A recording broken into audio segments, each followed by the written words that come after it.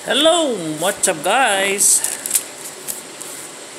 Hey, what's up mga kababayan, kapatid sa Pilipinas, friends and amigos in the US. Nandito naman po ako sa kusina at tayo po'y magluluto ng plapla. Plapla, ang ginagamit po natin ay tilapia na medium size, and kasi ang tilapia hindi mahirap lutuin, hindi mahirap i-slice. So noon kasi ay kumain ako dyan sa isang restaurant sa Pilipinas. Nag-order kami ng plapla. Sabi ko, ano ba ang plapla? Tapos curious ako nung nilabas nila. It's ano lang siya, ganito kalaki, mga yung medium size na tilapia na hiniwa lang side by side at binutterfly lang. Tapos yun na tinatawag na plapla. Sabi ko, maluluto ko ito sabi ko. So nandito ngayon yung binili kong medium size na tilapia. At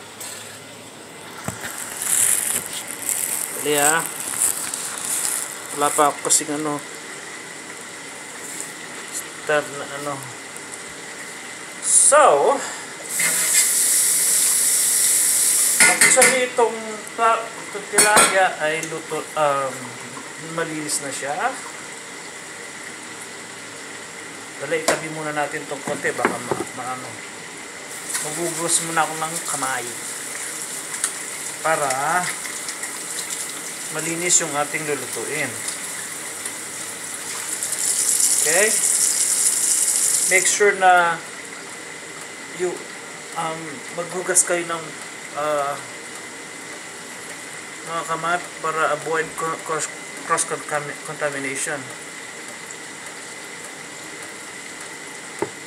So meron na akong dito, isang tilapia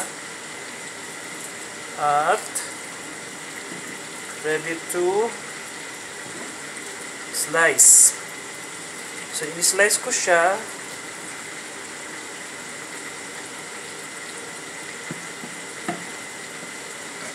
Kailangan start ka from the bottom.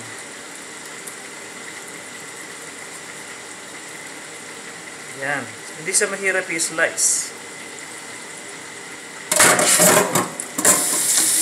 So ugas uli.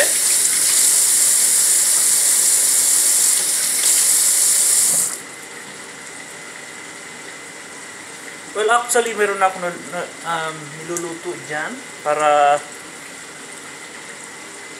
ipakita ko sa inyo kung ano yung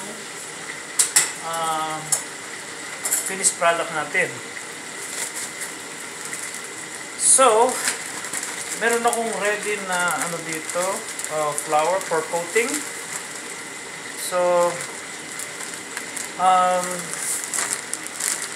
naglagay lang ako ng flour, a little bit of garlic, salt, pepper,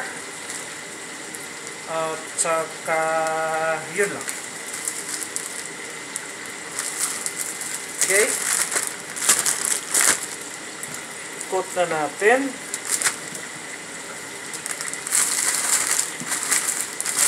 Gumamit lang kayo ng plastic para even yung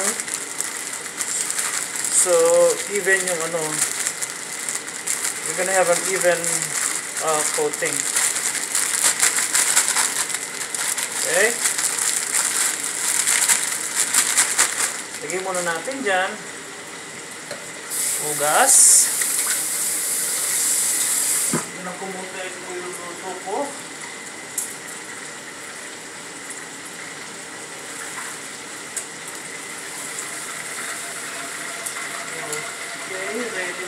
ng konti.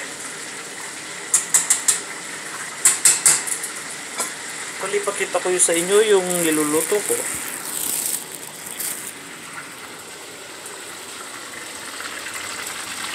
Ayan siya. So, ang pagprito, yung basic prito lang. Gumamit kayo ng vegetable oil. At makikita natin yung finished product na. So, after coating, basta i-shake lang ninyo.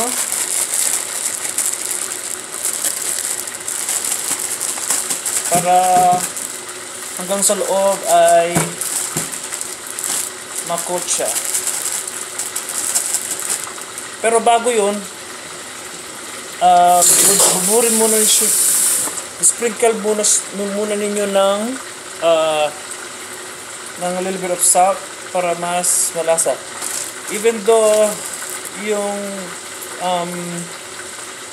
coating ko, yung flour, yung mixture ng flour, meron ng salt, I prefer to put more salt para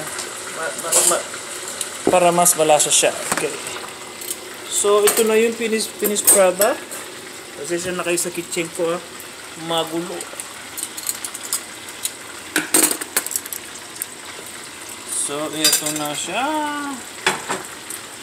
Taran! Plapla, tilapia, plapla.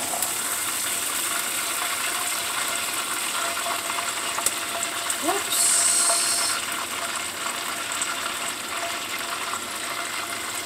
Okay.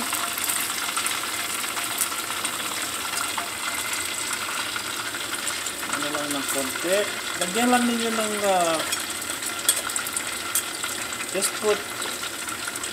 just put the paper towel dun sa ilalim para so ito yung finished product natin. So kung makikita ninyo, butterfly sliced, butterfly. So yan ang plapla. Ewan ko, yung iba gumagamit ng ibang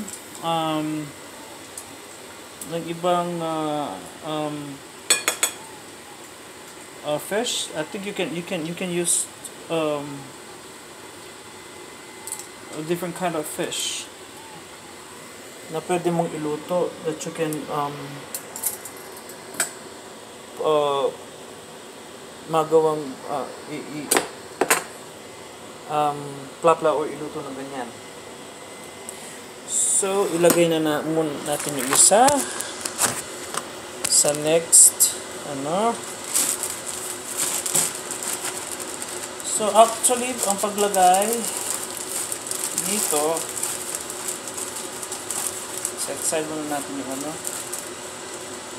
So kung makita nyo, para siyang palekpek. It's like yung kanyang sliced meat, just like fin, para siyang fin niya. Okay, so lagay ko muna dun, hindi ko mahahawak yung yung camera doon.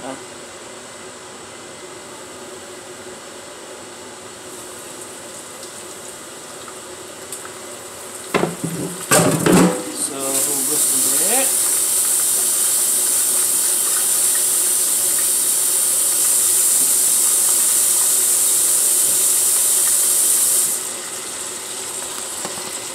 So ayun yung isa. Kung makita ninyo, naka-spread out siya, butterfly. About medium yung flame nyo, yung apoy nyo. Huwag masyadong biglain para maluto sa loob. Okay? That's about it for now, mga kababayan, mga kapatid, my friends and amigos. Alright.